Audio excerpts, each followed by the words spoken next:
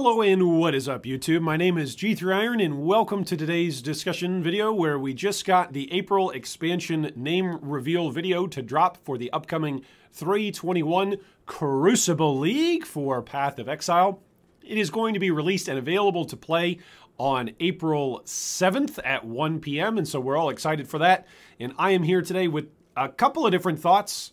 Pretty much some rambling thoughts with, you know, the giant, amazing, enormous, immersive background behind me of giant lava stomach guy and the mines or volcano? I don't know. Whatever that zone is and arena is around our mystery Crucible boss, potentially. Anyway, here's a couple of thoughts that I've got about this particular name reveal.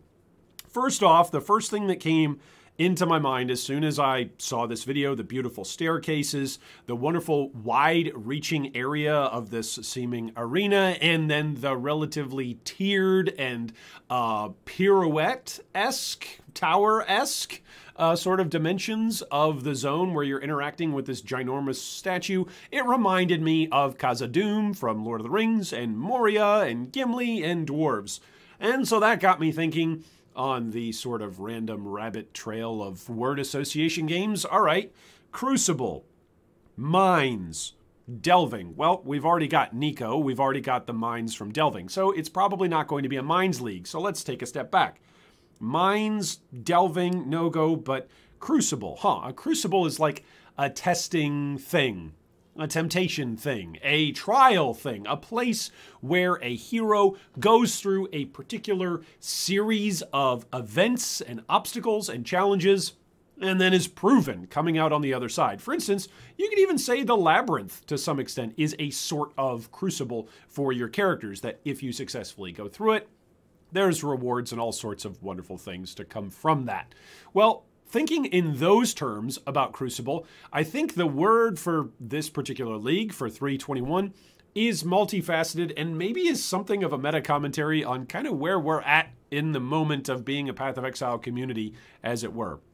I think there's plenty of players out there who, similarly to me, when Path of Exile 2 was announced a couple of years ago, we were all excited for Path of Exile 2. However, when you announce things and then there's a long waiting period, long is completely subjective, by the way.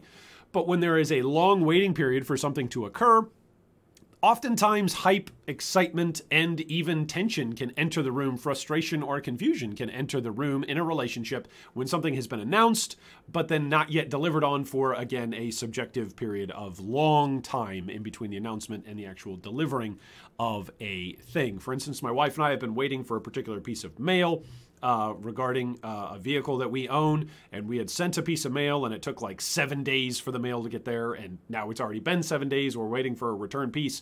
That 7 days for us is a long period of time to wait for a particular piece of mail. Completely subjective. And yet, while we're waiting for the mail, our frustration, our confusion, and even our tension in the relationship of waiting for this piece of mail to come seems to grow. And I think the same thing has happened with the Path of Exile community in general since POE 2 was announced at ExileCon several years ago, and since we're waiting for POE 2 to come out on full release and be available for the general public. I think there's a little bit of tension at this point, and so 3.21, I think, is aptly named for a crucible. I think this league will be a bit of a crucible for the community and for the relationship between the community and Grinding Gear Games and the game of Path of Exile until we get POE 2, right?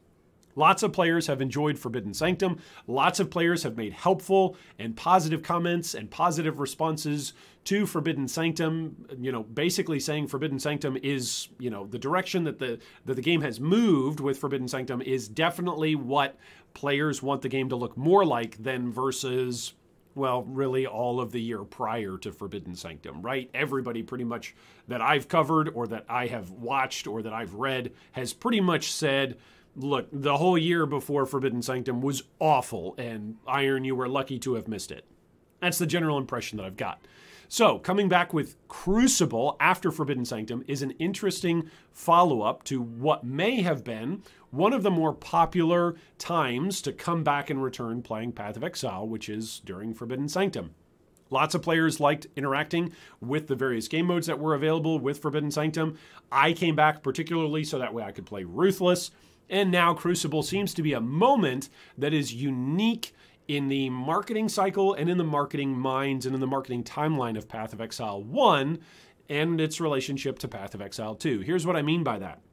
It is no accident that on the day before Diablo 4 is about to have an opening beta weekend hype thing, early access play thing, literally the day before that, Grinding Gear Games, knowing who their big competition in the action RPG space is, comes out with their name reveal for their upcoming league. That's no accident. There's too many coincidences here to say, oh yeah, Blizzard has been planning this weekend for a beta trial run through of Diablo 4, and Grinding Gear Games just totally dropped the ball and missed out that it was on an overlapping weekend and that they would have competing announcements and competing eyeballs and competing attention and competing conversation in the action RPG community. There's too many coincidences here. There's good marketing going on and good business savvy on both sides of the equation for this particular weekend and for this name drop.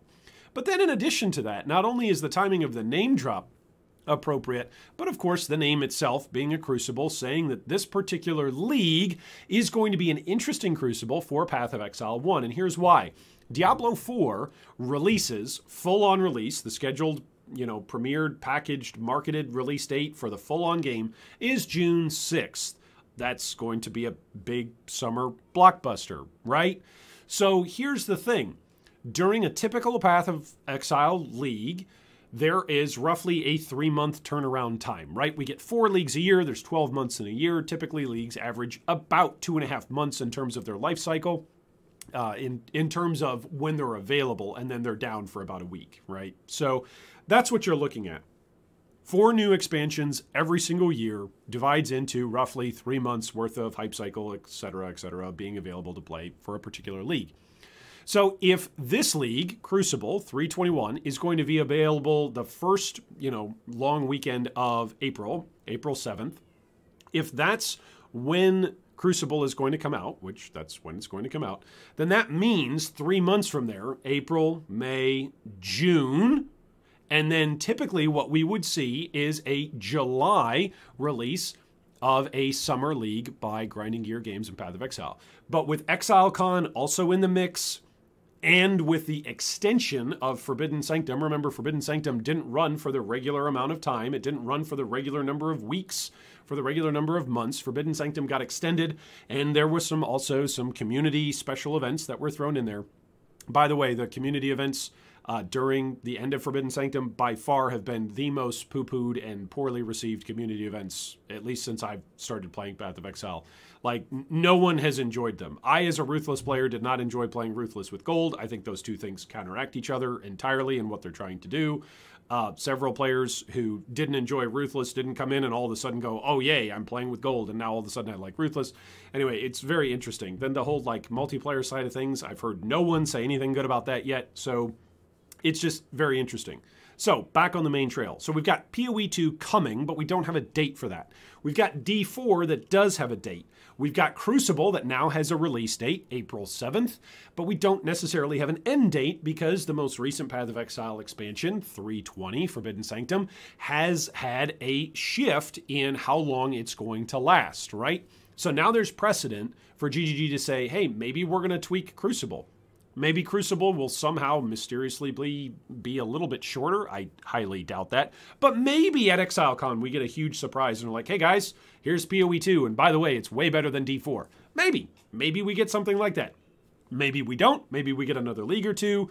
Who knows? We've yet to see exactly what that timeline is going to look like. And I think that's why, again, 321 is appropriately named as a Crucible. This is going to be a very interesting time, a time of testing, a time of trial, and a time where a whole lot of players throughout the course of this year are going to make up their minds about whether or not they want to play something like Last Epoch, something like Lost Ark, something like Diablo 4, or if they want to continue playing Path of Exile 1, if that's what's still available, or if there is an early release or a beta release or something released about POE 2, if that's going to enter into the mix. So it's going to be very, very interesting.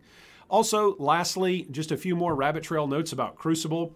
It's going to be interesting to see if this is more of like a boss-oriented league, or if this is more of a like crafting and like mini currency kind of oriented league. The trailer behind me makes me think boss, right? Like I look at this arena, I look at this zone, and I go, this is almost like Comb or Karui, right? Like isn't Comb the fire guy and lava and all that sort of stuff? I'm sure the lore people are already working on this video and going to figure it out. But that's what it screams to me. So if it's going to be fiery and lore-y and maybe there's a boss involved, etc., maybe there will be something kind of like the Apex in the Temple of the Vol, where like you can sacrifice an item. There's clearly a crafting table here where there's lava that's on its way towards it. Does that mean that we interact with something there? Does it mean we just get rewards there? It's going to be interesting. Anyway, those are all of my thoughts. Those are all of my previews. Those are all of my predictions. I'd love to hear yours down below in the comments, and I'll respond to them as time allows me to do so. What are your thoughts about the released name, the teased name now known, the Crucible, for the upcoming 321 Path of Exile League?